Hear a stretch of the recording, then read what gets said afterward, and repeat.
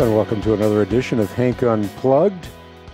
This is sort of the lean-back version of what I do on the Bible Answer Man broadcast, out of the studio into the study, talking to some of the most significant people on the planet.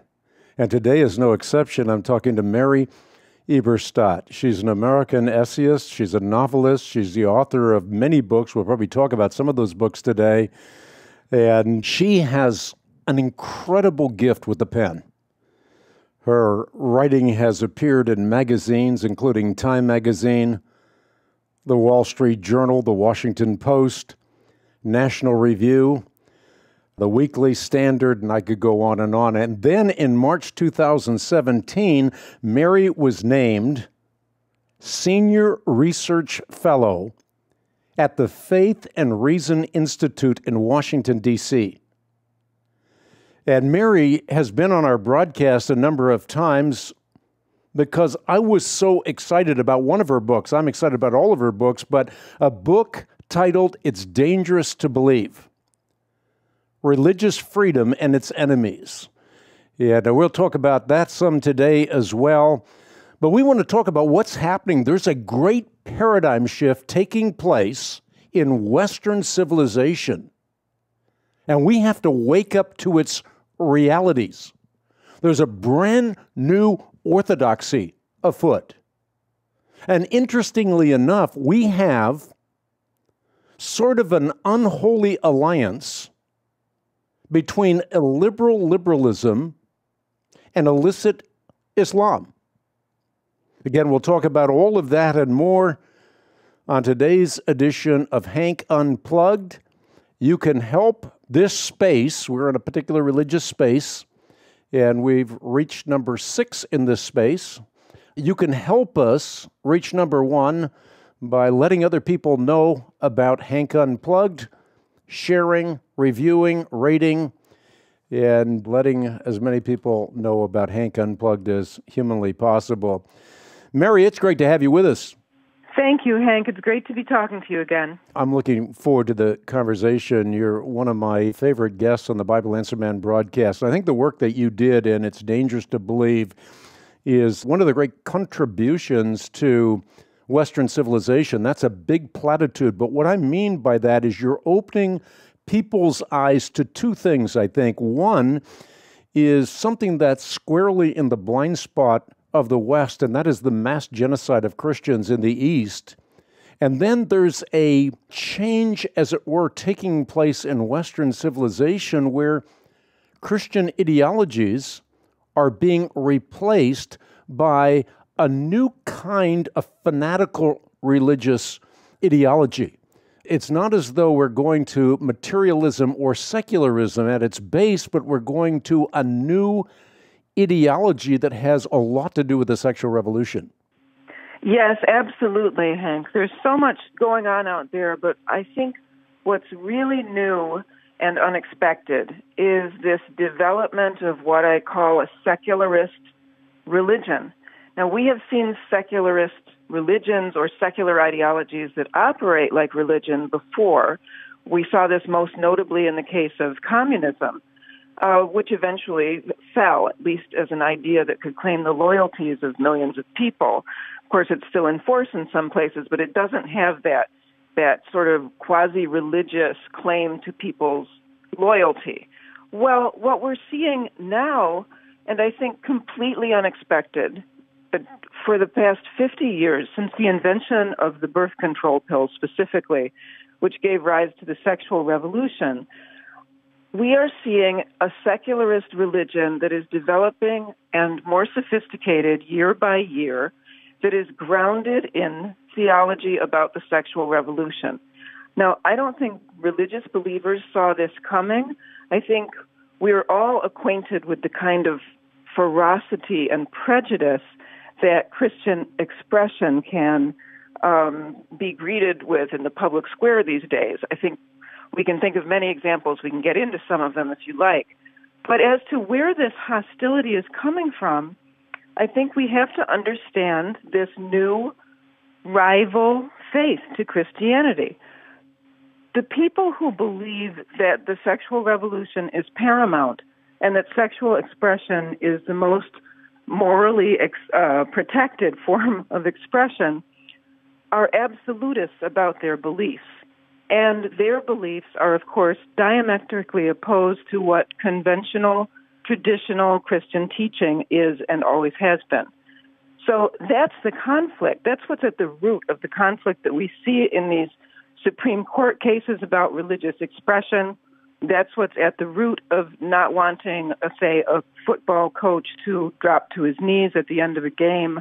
In case after case, we're seeing the sort of bubbles on the surface, and I don't mean to make light of that, of a much deeper conflict, and it's a conflict between people who believe in the good book, that is traditional Judeo-Christianity, and people who believe in the figurative book that's being written about belief in the sexual revolution. So if you believe in this figurative book, there are some maxims, and those maxims include if you are against abortion, you are therefore anti-female. If you oppose same-sex marriage, therefore you hate people attracted to same sex. If you are against gender fluidity, then you are against those who want that open freedom of expression. So this kind of puts Christians in a box. Once you turn the tables in this way, and if people do not understand that this is illogical, they immediately think, well, anti-abortion?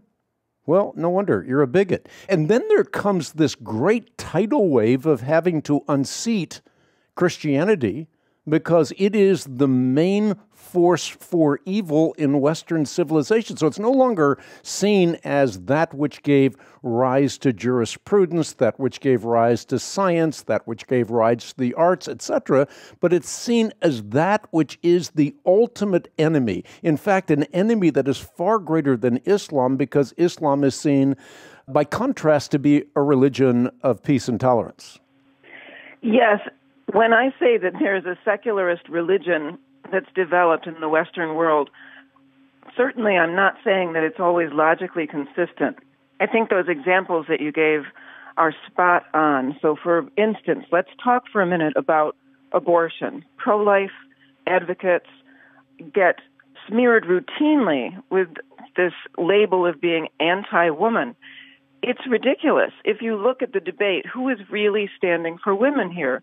In the case of abortion, we have something going on called gendercide, and it's happening around the world. Girl fetuses are aborted at much higher rates than male fetuses, especially in societies that depend on having a son. So who is standing up for women? Is it the people who are saying, the more abortion, the better?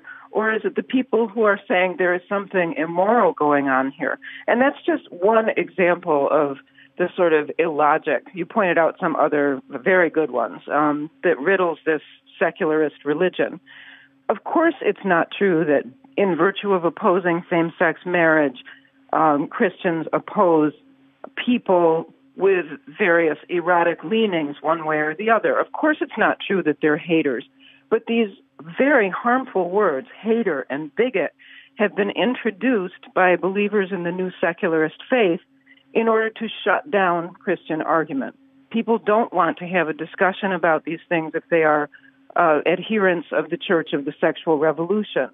I think they know that 2,000 years of Christian thinking has probably given people some pretty good arguments on the Christian side, and they don't want to deal with that.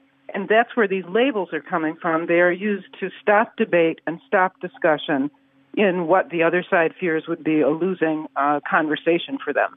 You sort of mentioned the moniker thinking. I mean, perhaps that's the problem. I mean, people aren't thinking anymore. I mean, we're being bombarded with advertisement. We see incredible chaos around the world, and then we go to an advertisement. We never really think, and I think so often that's the problem. If you look at what's going on in the campus craziness around the world, you have people who don't think, they don't actually engage the arguments. They simply have a particular bias. They fly with the bias instead of having an interchange of ideas or real dialogue. Yeah, and I'm sure it's always human nature, Hank, to want to take the easy way out. We also have to keep in mind that, of course, the internet inflames everything and everybody. But that said, what there's very little awareness of these days is the harm that's being inflicted on fellow citizens, fellow neighbors, fellow family members by these labels of hater and bigot, where often all that is meant is that you follow the teachings of Jesus Christ. And this is really something new in American history.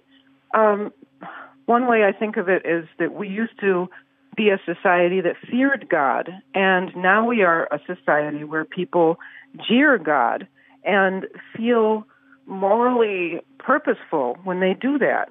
So this is a real civilizational change. We have to be aware of it, I think, and we have to understand that what Christians today are up against in the Western world is not just some polite disagreement with people who have moved past Christianity.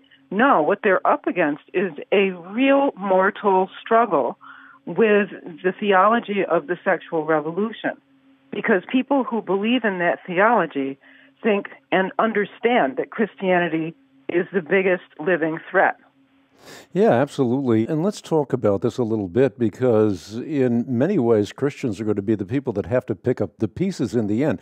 Transgenderism, a classic case in point. You have a particular narrative that is being communicated in classrooms. I mean, talking about kids that are 6, 7, 8 years old who are being told that perhaps they're a girl trapped in a boy's body or a boy trapped in a girl's body, and therefore they really don't know what their gender identity is. They'll probably find that out later on. Or sometimes they're told, if you feel like you're a girl trapped in a boy's body, you ought to be taking some kind of drug.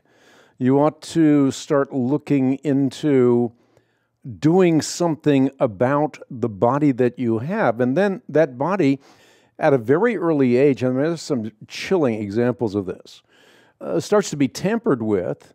And even though you can tamper with it in an artificial, superficial way, ultimately, you can't change biology on a cellular level. So all of that is simply to say, Mary, I think what's going on here is we're sowing to the wind, we're going to reap the whirlwind, and if, in fact, Christians understand what's going on, we can be there to pick up the pieces, because the social experiment, I think, is devastating for people created in the imago Dei, the image and likeness of God. Absolutely, Hank. And this is another side of the whole discussion that people aren't grasping. That is that in any other context, if what we're being defended were not somehow the sexual revolution, the idea that we are all sexually malleable in all dimensions and that we get to call the shots about what we do with our bodies, if it were about anything but that, and I were to say to you, Hank, I've just found out that there are medical experiments being run on children, in a very untoward way, giving them drugs, changing basic things about them, surgery, which some people would call mutilation. If I were to say those things in any other context but the sexual revolution, people would say that's terrible. We can't have that.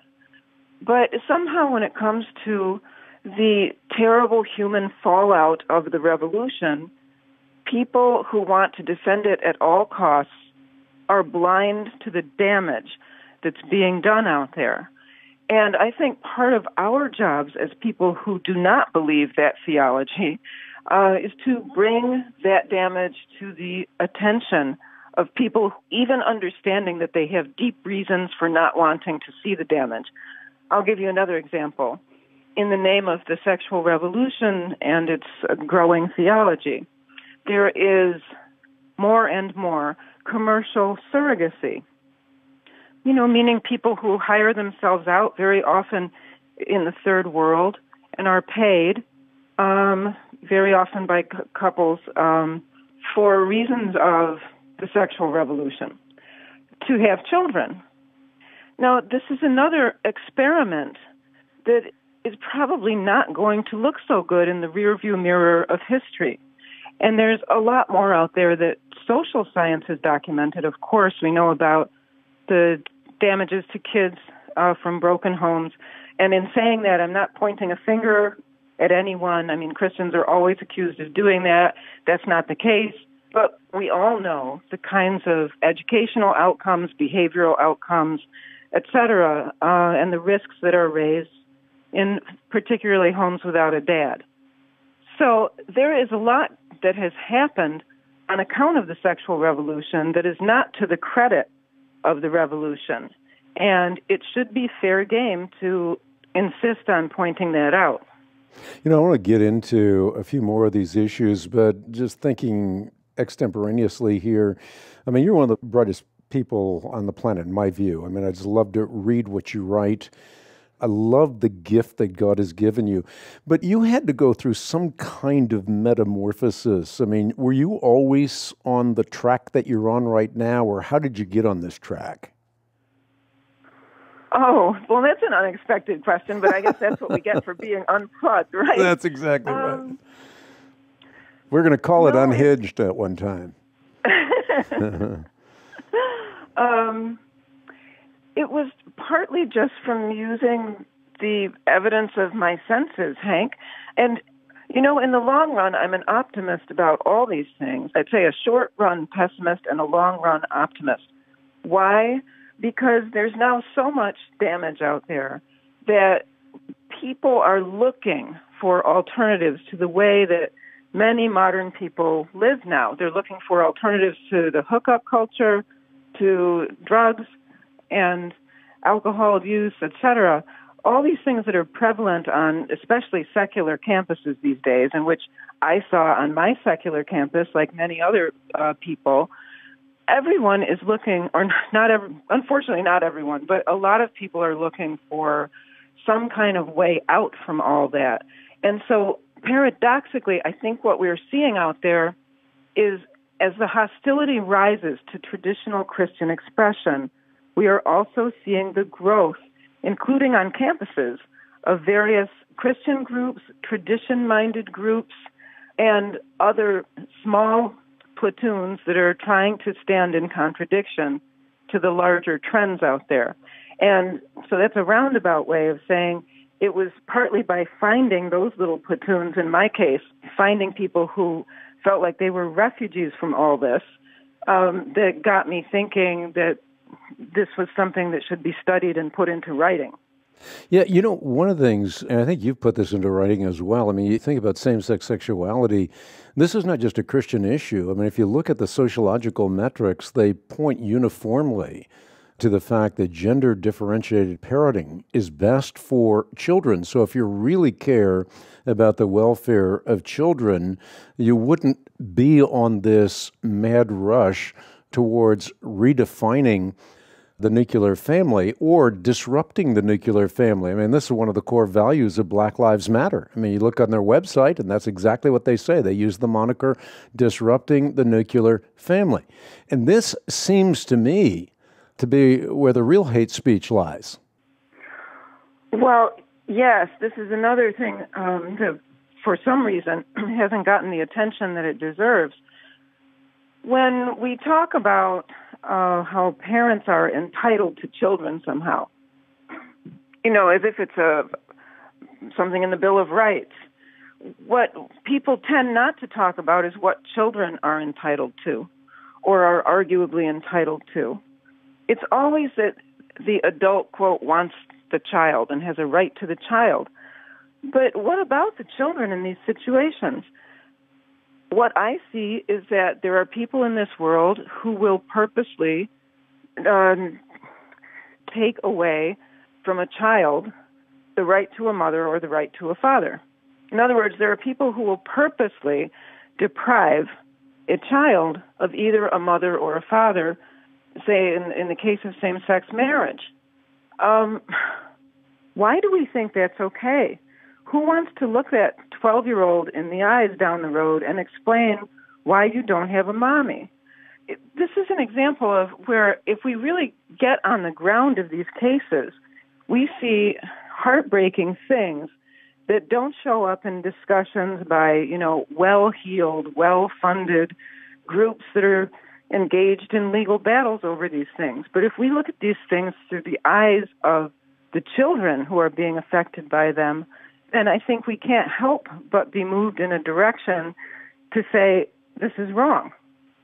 Yeah, if you look at this whole idea of a secularist religion, there are high priests that come to mind. I mean, you think about Gloria Steinem or Margaret Mead, certainly Margaret Sanger. And I want to single her out for a moment because here was a person who was very much on the vanguard of the eugenics movement. And today we have a new hypereugenics movement afoot. I was reading a couple of months ago about what's going on in Iceland, where they're saying they're now almost 100% Down syndrome baby free. They've almost eradicated Down syndrome babies through abortion and the like. And that's supposed to be a great thing. That's being lauded as a step forward. In fact, Richard Dawkins, probably the most influential materialist on the planet today, says that it is, quite frankly, immoral to bring a Down syndrome child into the world. So we have this new move towards a hyper-eugenics that eradicates those that are thought to be unfit in society, and in their place, we're looking towards designer babies. Yeah, it's a great point, Hank. And there is an implicit cruelty to say nothing of a lack of diversity in one's outlook that would wipe children like that from the face of the earth. I'm so glad you brought up Margaret Sanger. We live in a moment where there are upset, agitated groups that want to pull down statues of Confederates. And they are making their argument in the public square, and I'm glad that they are. They aren't just making emotive appeals. They're making an argument about how things have changed and how we have developed morally as a people. So whatever you think of their case, it is astonishing to me that Margaret Sanger hasn't been torn down from her podiums all over America. As a matter of fact, consider this. Planned Parenthood, for years and years, gave annual awards. I think the last ones were in 2015, called the Maggies, and they were named for Margaret Sanger, to journalists who had written pro-choice pieces, etc., and to other figures who had somehow come into the, quote, pro-choice fold. All right, let's look at that for a minute.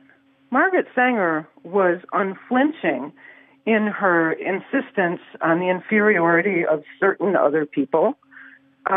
She wanted to keep down the numbers of certain other people. She believed very much that there were fit people and unfit people, and guess what? Fit people looked like her, and unfit people looked like, well, fill in the blank.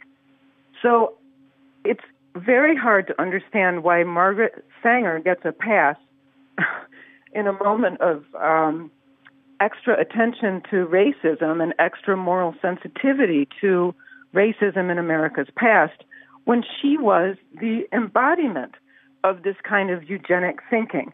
So again, what we're seeing is that in any other context besides defending the sexual revolution, no one would be getting away with this, but Margaret Sanger's getting away with it because she is a paragon of the revolution. She is the equivalent of a secular saint. I think people who stand against what she stood for should be proud of themselves, and I think that those of us who do are on the right side. You know what's really interesting about this is I've looked into this a little bit over the years, and you look at this being a huge, huge issue in the United States of America. I mean, you talk about a really virulent evil in America, and there have been many, but this seems to me to be at the top of the list. And the odd thing about it is that this was considered progressive before World War II. in universities like Stanford and Princeton and Harvard, this was considered very, very progressive. Legislation was passed, pro-eugenics legislation, passed in blue states, ranging from California to New York.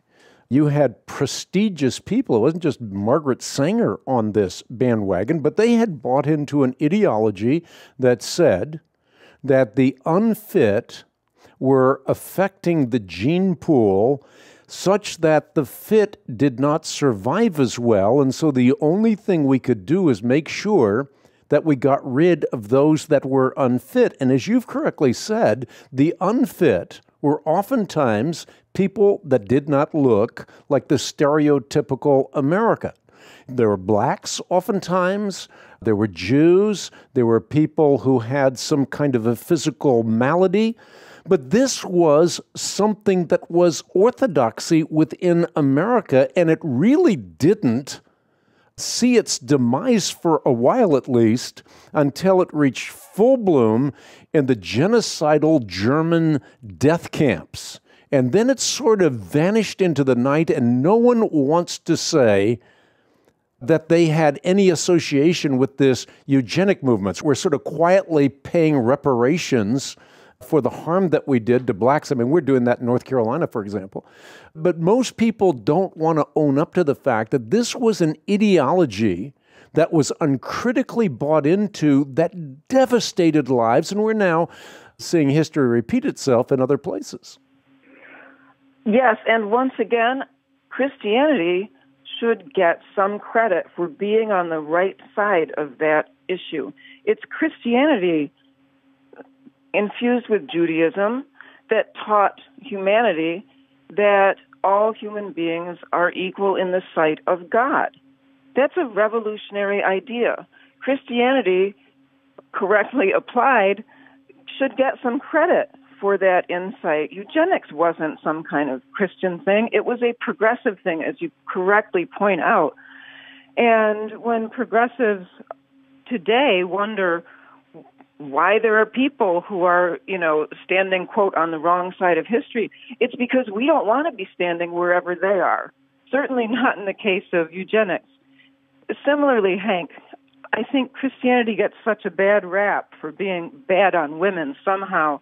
It was Christianity that introduced the very idea that men and women were morally equal, so morally equal that consent was required for marriage. This is a very early Christian idea, and again, it's revolutionary. Now, were there equal outcomes? No, of course not. Were there, equal economic statuses throughout history? No. But the idea that a woman's soul was just as important as a man's and that it would be jeopardized if she couldn't freely consent to marriage, or that the marriage would be invalid without both parties freely willing it, that's a fantastic, liberating idea. It's one of the most liberating ideas ever to appear in humanity. And again, that's a Christian idea. So part of what I'm trying to say is that I think for reasons we all understand, a lot of traditional believers have been in a defensive crouch, right? Because they weren't expecting how ferocious the winds against them would become. They weren't expecting all of these religious liberty cases suddenly proliferating across the land. They weren't expecting that they wouldn't be able to practice their faith without public ostracism. But the defensive crouch is not the answer when what you're in possession of are truths that other people are losing sight of, that have been a boon to humanity. So be proud of standing on the right side of the eugenics discussion, for example. Be proud of standing against what Margaret Sanger and all the other people like her stood for. I think we can, without patting ourselves on the back, we can be emboldened to know some of the good that Christianity has done out there in the world. Yeah, I think in some way, Mary, though, Christians are shooting themselves in the foot in our culture. I mean, you have many Christians that are saying that the universe is 6,000 years old. You have Christians, or at least pseudo-Christians, holding up signs saying God hates fags. And you also have Christians today predicting the end of the world based on a misreading of biblical passages. In other words, they don't know how to read the Bible in the sense in which it's intended. In fact, they don't even know how to read literature in the sense in which it's intended. But even beyond that, I think that there's another side of the coin with respect to the Christian church, which is that we're buying into a cultural narrative uncritically. So many of the things that you're talking about, that you're bringing to the fore, just about the time you're bringing it to the fore, many Christians are already capitulating. So you hear all these slogans, gay or straight here, there's no hate here, for example, as though it again is this false dichotomy that somehow or other this whole equation involves hating gays.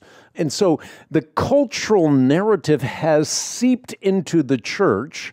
So you have a fundamentalism on the left and a fundamentalism on the right, both of which I think are not palatable with the kinds of maxims or the kind of paradigm shift that you're looking to affect in this world. Yes, I couldn't agree more, Hank. Essentially what's happening is that we have these two religions, the religion of the sexual revolution and the religion of Christianity.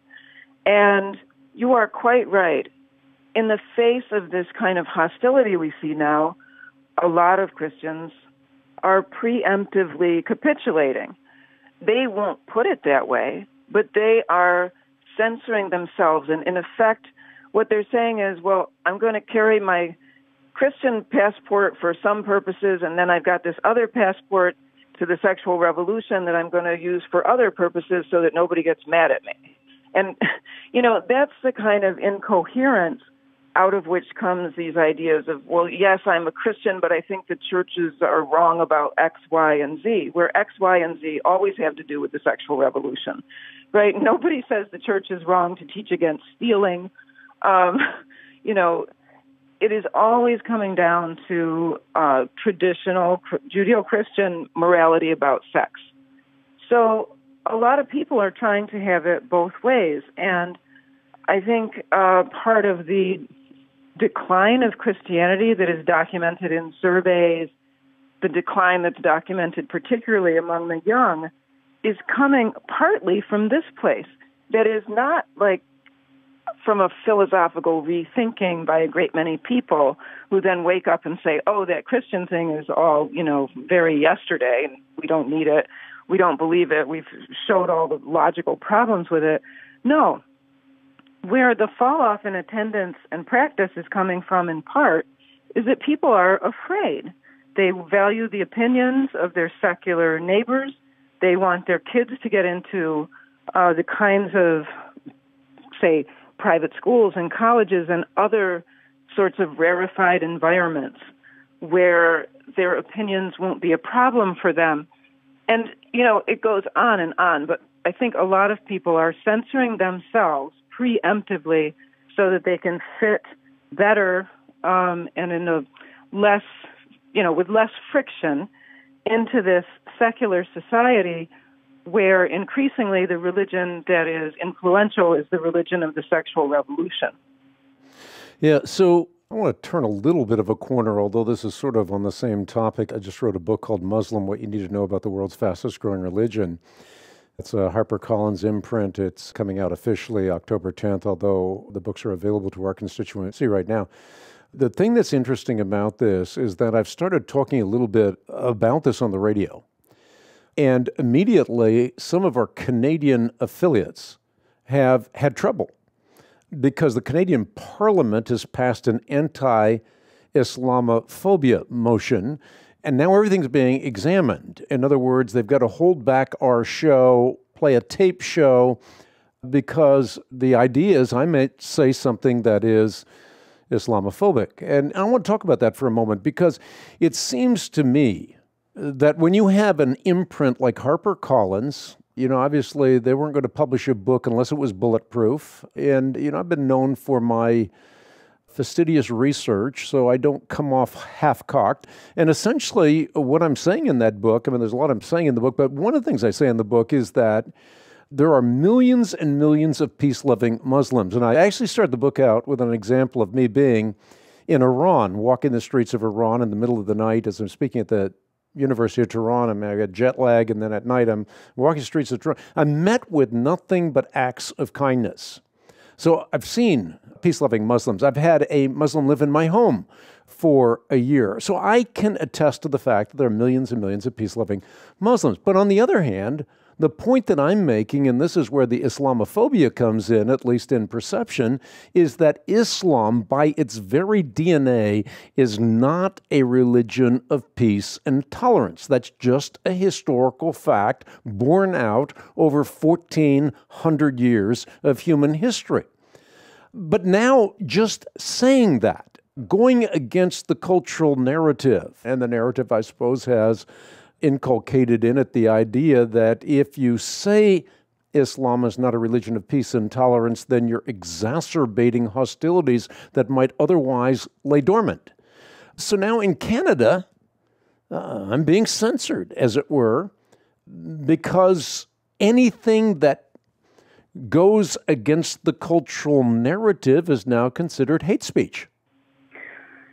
It is a very interesting question, Hank, exactly what you're raising about the relationship between the kind of anti-Christian hostility that we see and the anxiety over radical Islam that has been felt by most people in the Western world since 9/11, and I think increasingly with what's happening in Europe right now.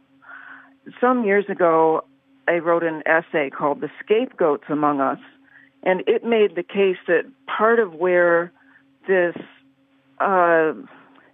particularly belligerent anti-Christianity is coming from is that there is this free-floating desire to do something about religion, but only about the religion it's safe to attack.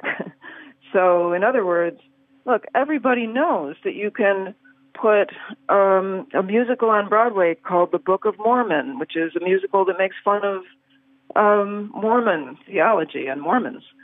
But you wouldn't dare fill in the blank there with certain other labels, let's say.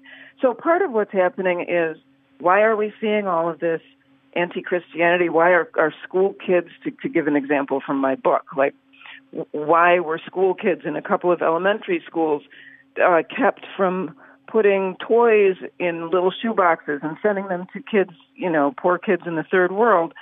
Well, the reason is that Christianity is safe to attack.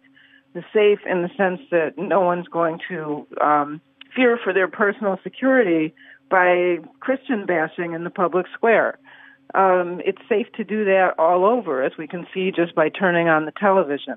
So there is a dynamic afoot here, I think, where the less penalty there is to doing this, the more we're going to see of it, because Christianity is perceived as the religion that will roll over and let this happen. I think even more, if I might say this, it seems to me that since Christianity is the dominant worldview in the West was shaped by a Christian worldview. We're living sort of no longer in the pages of the biblical worldview, but in its aftermath. But I think the very fact that Western civilization is rooted and grounded here means that you have many, many people who are thinking that we have to uproot Christianity as the dominant social, spiritual force in the West. And Islam seems to be viewed exactly the opposite. It's a religion of peace and tolerance, and therefore, in some naive way, to fill the vacuum with Islam doesn't seem onerous to secularists, to materialists, for this new faith that you're talking about, this new secularist ideology. And I think therein lies a naivete that could be, could see the very same thing happening here in America that's now starting to happen in many of the EU nations, not the most eastern ones like Poland and so forth that still respect their borders, but many of the EU nations like Switzerland or Sweden or Holland or England, well, you could name the list. The problem here that I'm getting you to comment on is just this idea of a dominant secularism which declares Christianity to be the worst of all religions and sort of naively welcomes Muslims as the best of our neighbors. Yes, and it is really interesting in Europe right now to try and address this a bit.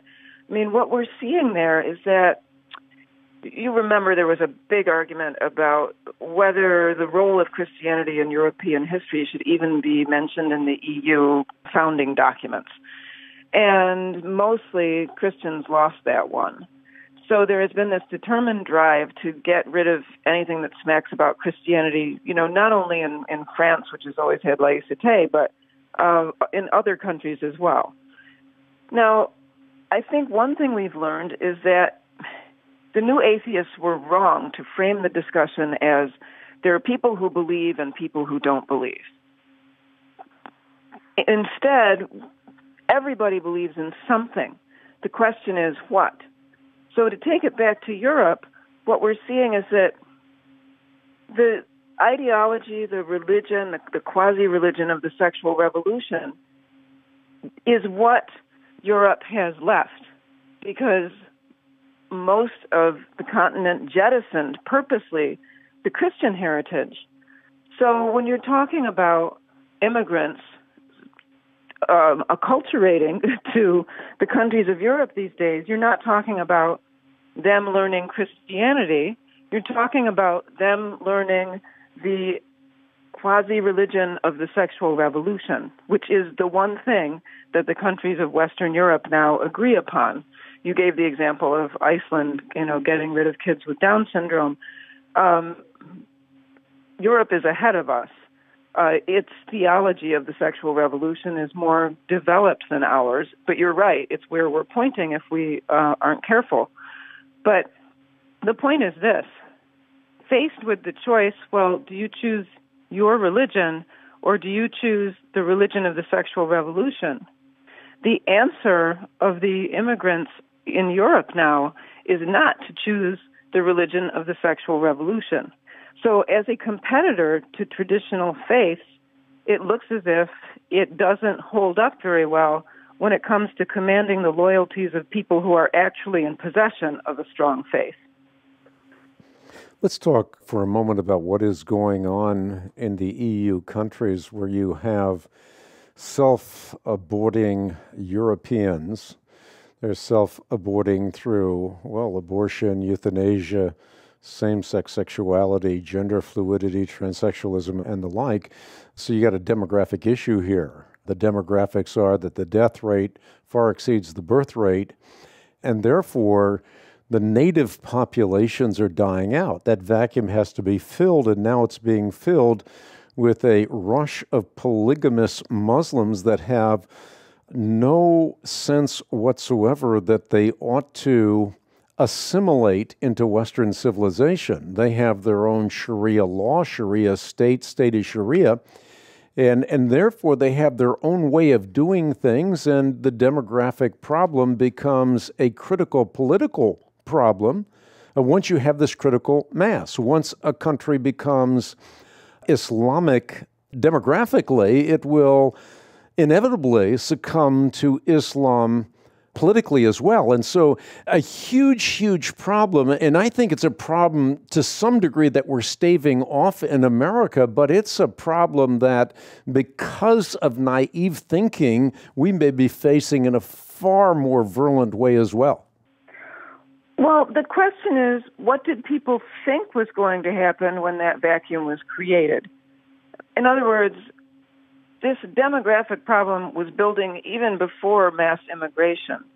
Europeans stopped having children, as you point out, and among other things, this has created an ongoing crisis of the welfare states of Western Europe because they were not premised on the idea that everything would rest on the back of a handful of young taxpayers. They were premised on the idea that there would be a lot more income from taxes. So even if we look strictly at the economics and leave everything else out of it, this demographic shortfall or problem or crisis has been building for quite a while.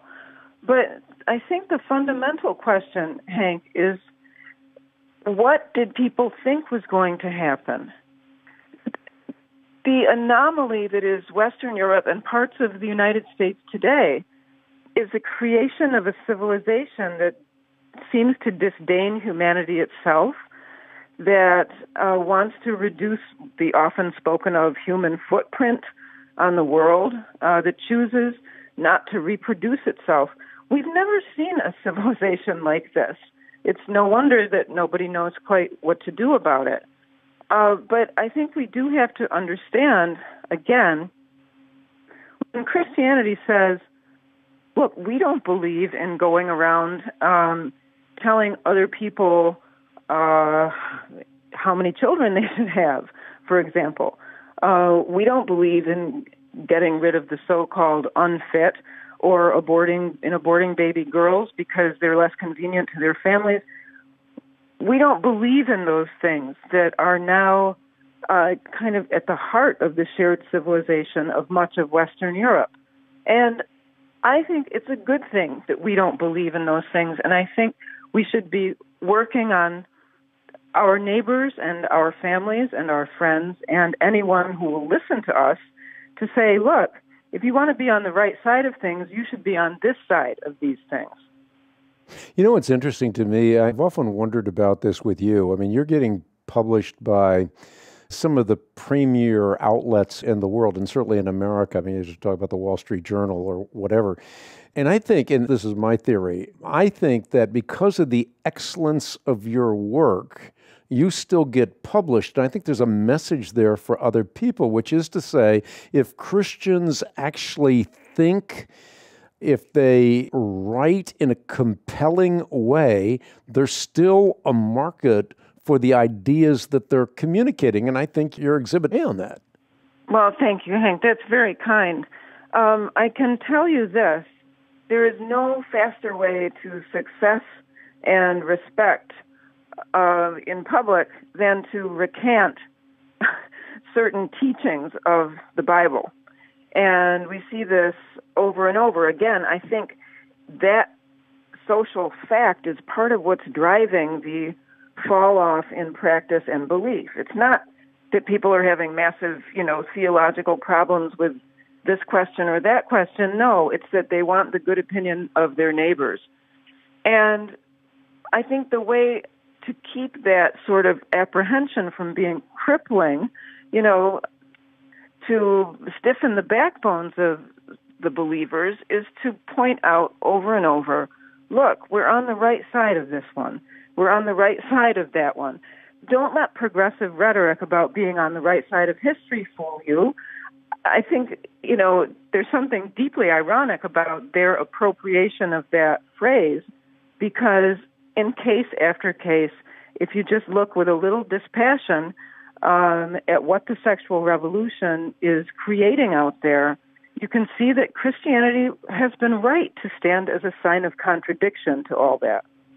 Let's talk for a moment about this whole idea of dhimmitude. I mean, you have in many Muslim countries, Christians and Jews and others being dhimmis. They have to pay a jizya, a poll tax. That's sort of a gangster protection racket to be able to live in some modicum of freedom. But the payback is that you have to be very, very meek about your expression of whatever faith you have. If it's Judaism or Christianity, you don't want to carry around a Torah or a Bible in public, or you don't want to ring your bell too loud as to attract any attention. But that same thing, and I think you've made the point somewhere, that same thing is happening now in America. There's the dhimmitude of American Christians where you're allowed to exist within the culture as long as you're quiet, you don't ring the church bell, you don't memorize scripture, and above all, if you're going to talk in a secular medium, you don't bring up your Christian faith, because there's this idea that, I forget who it was, but someone was talking recently about this, saying, my problem with you having this particular position is that you're wearing your Christianity on your sleeve. It wasn't exactly in those words. Mm-hmm. I think it was Feinstein that said that. as I recall. But that seems to be the dhimmitude idea. You can exist and you can survive in this new, well, what you would say, substitute theology. You can survive with this new substitute theology as a Christian as long as you don't make any noise, as long as you're a dhimmi. Well, of course, we're not talking about suffering the physical consequences of, say, the genocide of the Christians in the Middle East, but we are talking about something important here, which is what Pope Francis called the polite persecution, which is not always so polite these days, of religious believers in Western countries. And the examples you point out of these high-profile confirmation hearings recently where, a candidate's Catholicism became the object of attack, where she was asked, are you an Orthodox Catholic? As if anyone would ever dare ask, are you an Orthodox anything else? Part of what's so distressing about these cases is that we have a First Amendment in this country. One of the first religious liberty cases I remember was from Great Britain. Some years ago, a street preacher was arrested for reading the Bible aloud on the street. This is a real case. And he wasn't reading any section. He was reading part of the book of Leviticus aloud on the street. And it was interpreted as hate speech. And he was hauled off to jail and eventually got out. Well, Hank, my point is, they don't have a First Amendment. We have a First Amendment that is supposed to protect candidates, whether for political office or otherwise, from being attacked for their religious faith.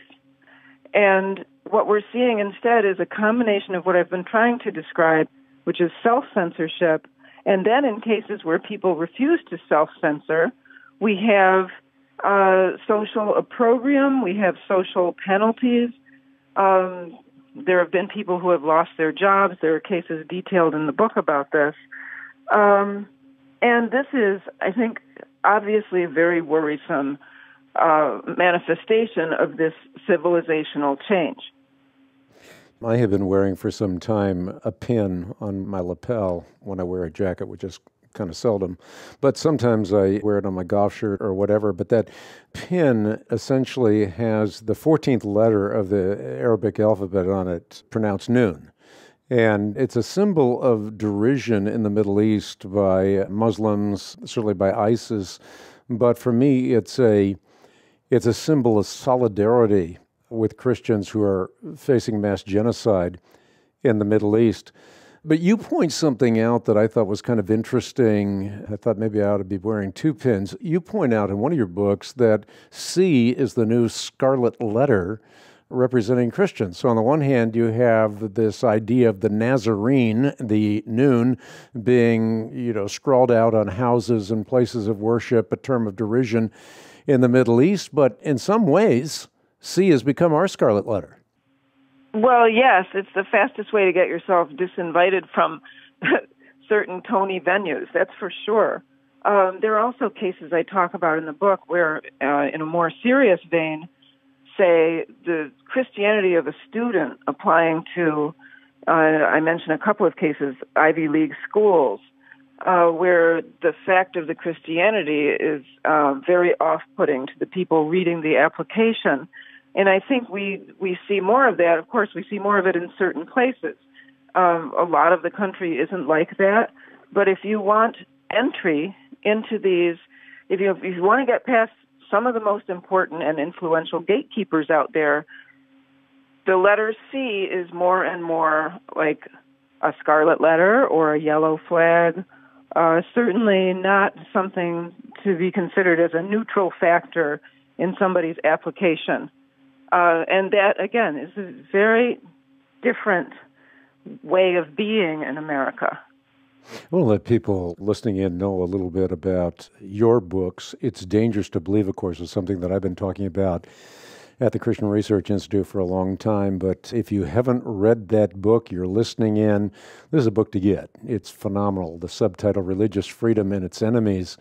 Thinking about some of your other books and how the West really lost God. I love some of your titles. Adam and Eve, After the Pill, Home Alone America. And these are books that are really worth reading.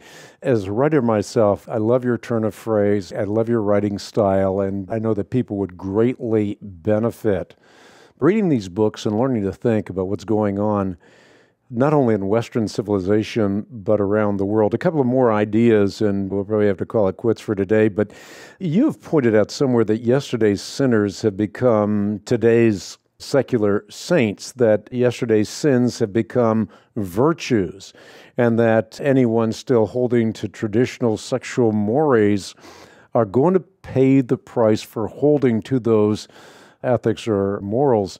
Hash that out just a little bit. Well, I don't think there's much doubt that things that were once considered sins have been made into virtues. This is what the theology of the sexual revolution is all about. Take the example of no-fault divorce from the 70s.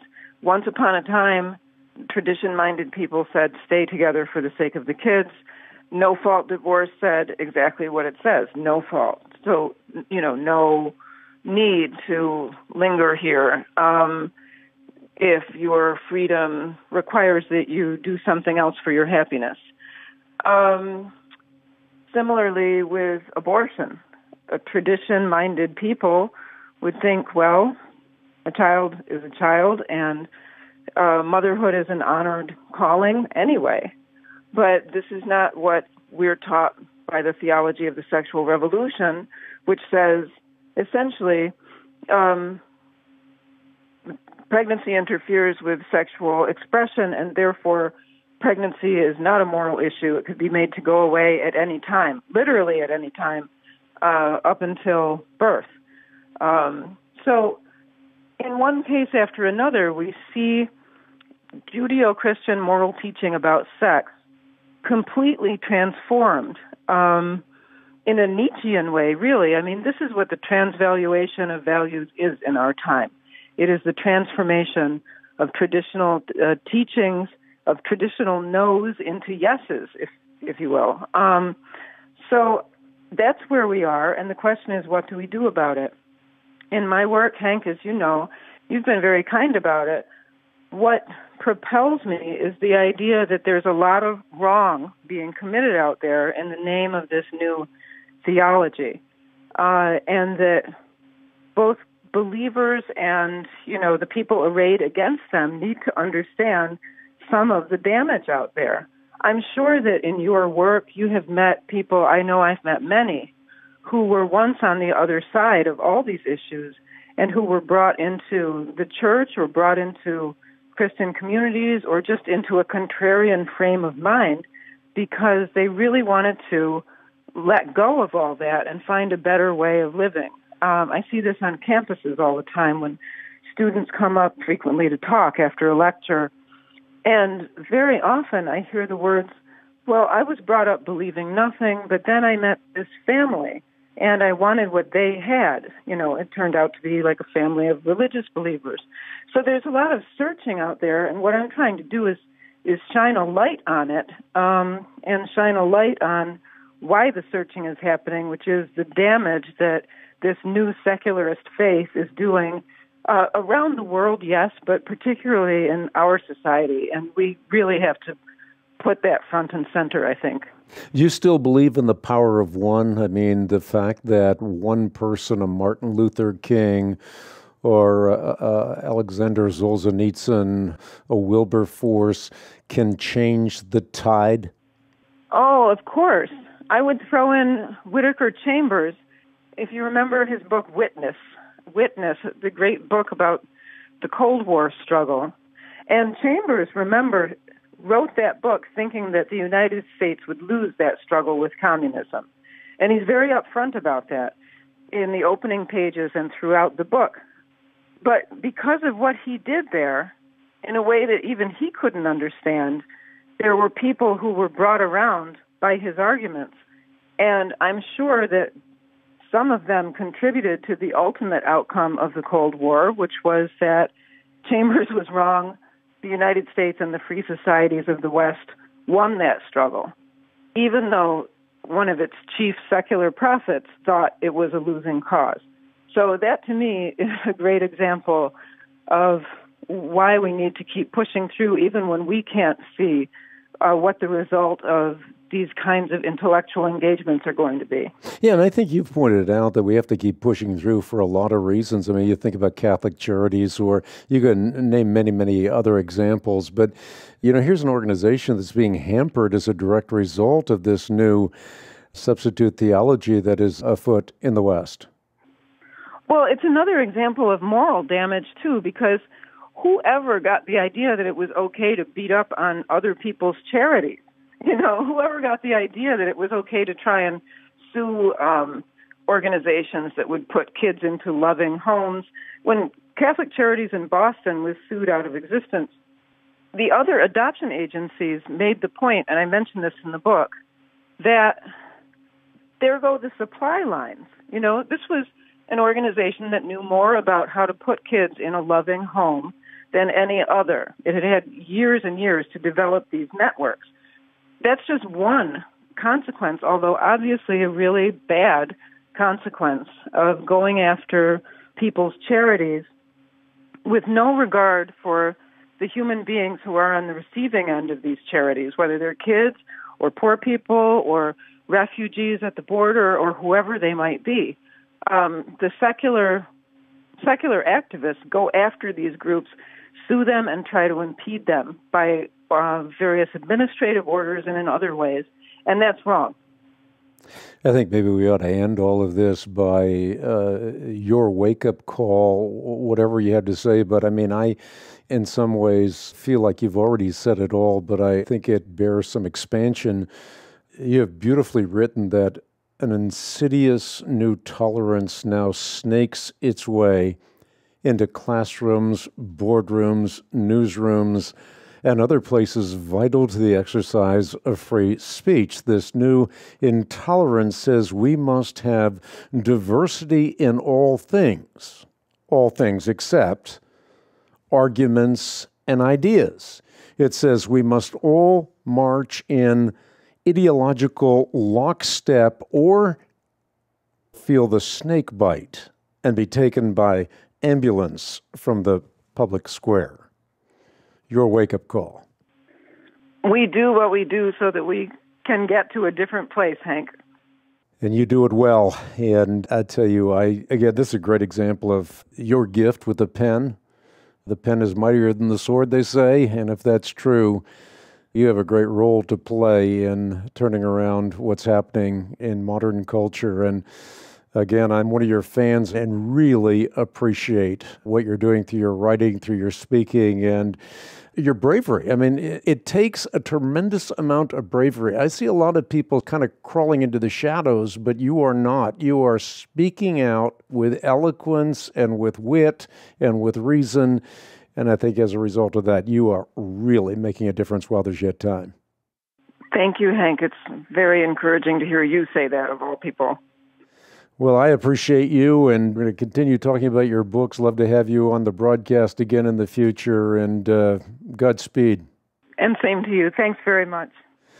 Talking to Mary Eberstadt, and as I said, she's really a hero in many ways. If you read what she's writing, she's bringing to the fore in a very compelling fashion those things that we need to be thinking about as Christians, but really as people in Western civilization as a whole. She has sort of a global perspective. She's not just looking at what's happening in the West, but she has a perspective of what's happening around the world. And of course, I'm trying to bring these kinds of people to you because these are people that we want to stand behind. These are people that we want to recommend to other people within our sphere of influence. And that's all part of what we're asking people to do with the Hank Unplugged podcast, to rate, to review, to share. Most of all, to share and let people know about these podcasts so that we can move up the ladder in this particular space, the digital media platform. So please continue standing shoulder to shoulder with Hank Unplugged in the battle for life and truth. We are in the process of harnessing social media, digital media platforms, and we're doing that in a very tangible way. We built an incredible studio here in Charlotte, North Carolina, state of the art. But again, the reason is we are not standing pat. We're moving into the future with the idea of standing shoulder to shoulder with like-minded people in the battle for life and truth. So again, thanks for joining this Hank Unplugged broadcast. I should say podcast. The broadcast coming up later on the day, each day as we do these podcasts as well. So remember, we're trying to use whatever mediums are out there to get the message across, and we're doing it while there's yet time. And so we ask people to stand shoulder to shoulder with us in the battle for life and truth. So long for now.